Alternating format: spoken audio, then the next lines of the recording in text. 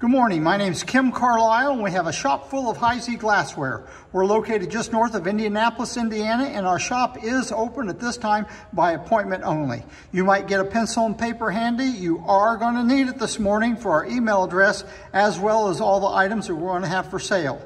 Today's video is in celebration of our 100 videos on YouTube. We started about April 7th last year and we're now exceeded 100 videos. So today's video is going to be everything that we've put on the table outside of this shop is going to be $100 per item. So I don't have to tell you what the price is. Everything is $100 a piece. So if you're ready, we're going to go right to the email address. Again, my name is Kim Carlisle. Email address is the letter K, CARLISL@att.net.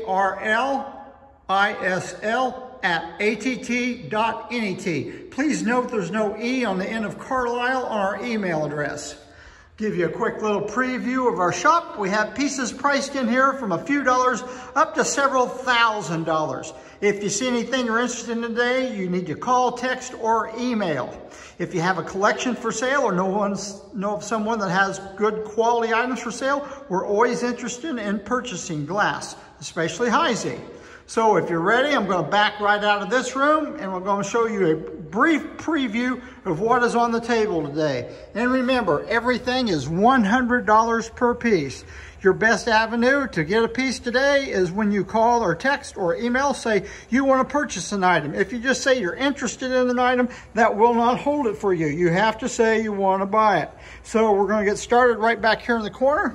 The first piece we have is a bonnet basket. They made these in two sizes, 9 and 11 inches size. It's about 14 inches tall. What's significant about this, it has Heisey's cloister cutting on it. Heisey's cloister cutting was putting on a whole range of items, and here it is on the bonnet basket with the large diamond H in the center of the bottom. I don't need to tell you anymore, but everything is just $100 a piece. Here's a Charter Oak comport in moongleam with diamond optic bowl.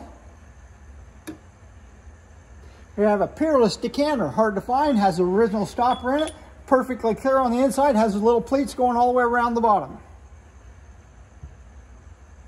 Putney and Diamond Point molasses can, and it has the original little flipper right here on the lid. It's in good shape, it's clean on the inside. Have a pair of Whirlpool, 2 light candle holders with this magnificent ball right here in the center of it. And I believe each one of them is signed in the middle of the bottom. White flat panel cologne bottle with a very pretty little cutting on each and every panel, and it has a matching cutting on the top. Clean on the inside. Speaking of clean on the inside, here's a Crystalite perfume bottle. Has a long dripper, which is very difficult to find. Here we have a Duquesne goblet with Botticelli cutting. I'm going to show you a picture of the inside. If you look on the inside of it, it looks like a spider web. This is all cut by hand on the outside. This has the original Heisey sticker on it, as well as original factory label on the bottom. Excellent piece.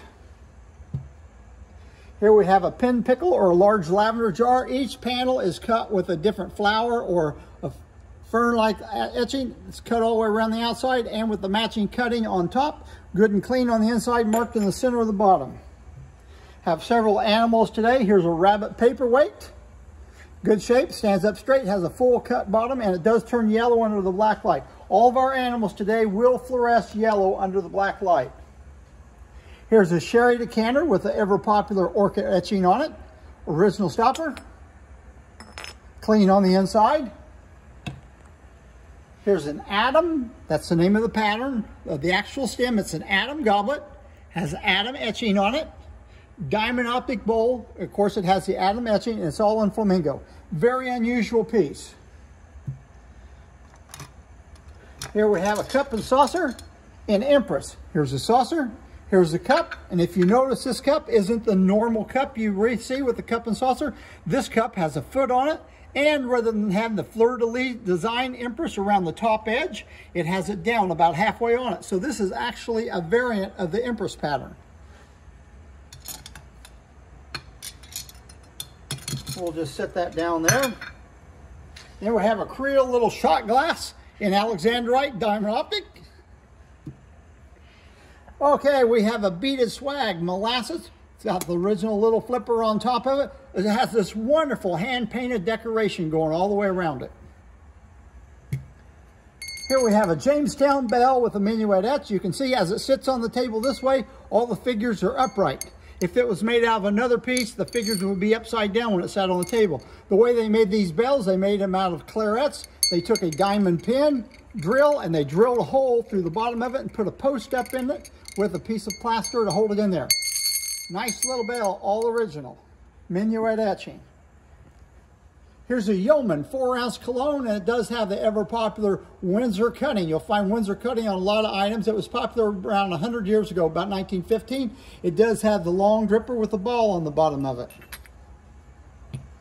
Here's another piece. It's clean on the inside. It's a Yeoman cologne. It has cut stopper on it. It has cutting all the way around the middle, cut all the way around the bottom. Then it has a cut star on the bottom. It's clean on the inside, and it's good to go. Has a little roughness right here on the bottom. If you want me to take that out, I can before I ship it to you. Here we have an orchid etched bell in Tyrolean pattern. On this one, if you look closely, you can see the little post where they drilled a hole up through the middle of it, and that's the way it's supposed to be. Here's a plateau vase, diamond optic, has the ribs on the outside of it, ground polish panel on the bottom, and flamingo. We have two of these for the price of one. They're Old Glory saucer champagnes, and look at the cutting on it. It's just a magnificent, very elaborate, intricate cutting on it, on the bowl and on around the foot. They're getting two of these for $100. Pillows, large, footed, comport. Has a ruffled edge going all the way around it. No damage whatsoever. It is good to go. Caswell sugar shaker in Hawthorne. Nice color on this one. And it has a diamond optic, has an original top to it. Yeoman perfume bottle with very delicate little hand-painted flower decoration. Just wonderful condition. Does have a little bit of gold wear around the top of it. And it has a short stopper in it. Nice decoration around the bottom also. Old Sandwich Cruet in Sahara. Clean on the inside. Half Circle Creamer and Sugar in Moongleam. Yeoman Puff Box has a nice little cutting going all the way around the top and it's signed in the middle of the bottom. Wampum Cigarette Box, lid and base. Everything's in good shape, including the corners. Heisey was into politics, and when Langdon ran for president back in the 1930s, Heisey had his picture put on a plate and some other items that says elect Landon, save America. Nice political item on a Revere plate. Here's a steel rose bowl, flamingo, diamond optic. Has a cut panel on the bottom, which you always find on those pieces. We have two giraffes. Here's a giraffe with the head back, and we have another giraffe with the head turned to the side. They do fluoresce under the black light. Here's a small 1-pint Coble cocktail shaker with orchid etch on it. It has a stopper and strainer, and everything's good to go. Here's an urn bud vase with rose etching on it. It's about 8 inches tall.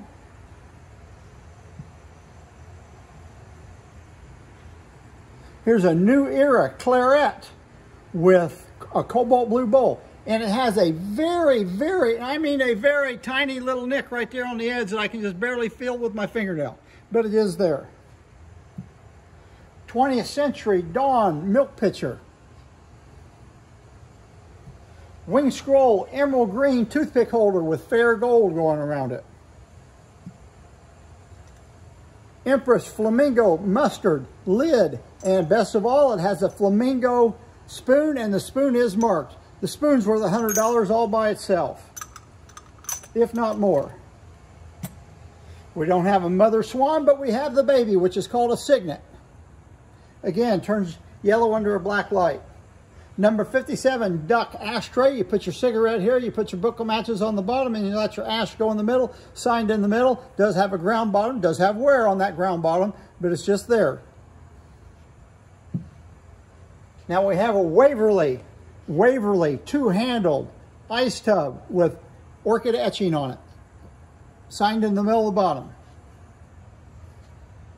We showed you a giraffe with the head back.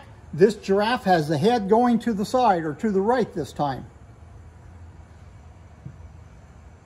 Have a frosted donkey, turns yellow under the black light, stands up straight. And as well as that frosted donkey, we have a frosted mallard with the wings down. These frosted ones are really harder to find than the crystal ones are. Then we have another fish item. It is a fish match holder. This is made just to put matches in. Has the original sticker on the bottom. Now we have a 3-pound recessed panel candy jar. This candy jar, if you look closely, it has this beautiful intaglio grapes and leaves cut all the way around the top. It's cut on every other panel, as well as a lid is cut on every other panel. Have a plantation footed cake plate. Stands up straight. It doesn't lean one way or the other. It has a well on the inside, so you can put a bundt cake or an angel food cake, and the drippings can go down on the inside. Slight amount of wear on it. Very pretty piece.